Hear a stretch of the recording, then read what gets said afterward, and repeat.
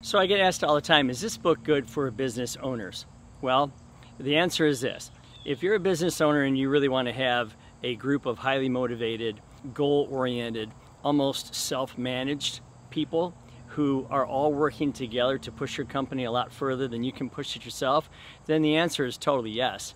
The thing you have to remember is, if you can create what we call an entrepreneurial employee, which is someone who works for your company, but also feels like they kind of have ownership in it, whether it's their department or their budget or their results. If you can find groups of people like that or develop them and have them share in the increased revenue side of what your business grows to, you will have a group of people that will drive your company way further than you can, way faster than you can, and at the same time afford you the freedoms that you want, which is why you started the company to begin with. So, be willing to be generous, be willing to be very targeted, be willing to allow them the power to act and make decisions and create new products and services and results for your company.